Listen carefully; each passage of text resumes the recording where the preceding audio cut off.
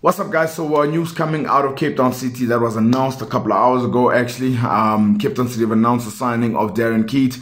Man, I think this is a solid business. I think it's a very good signing. I gotta tell you, I have to give credit to Cape Town City as well, because many times when they've made signings, majority of these signings, I've never sat back and been like, why him? Or why that signing? I've never had questions in my mind, and they're very good at doing the deals that they're doing in the market, and I have to give them credit for that as well, because once they do it, at the time that they make the signing, it makes sense. And I'm like, oh, I see the strategy. I'm like, I see what y'all are doing.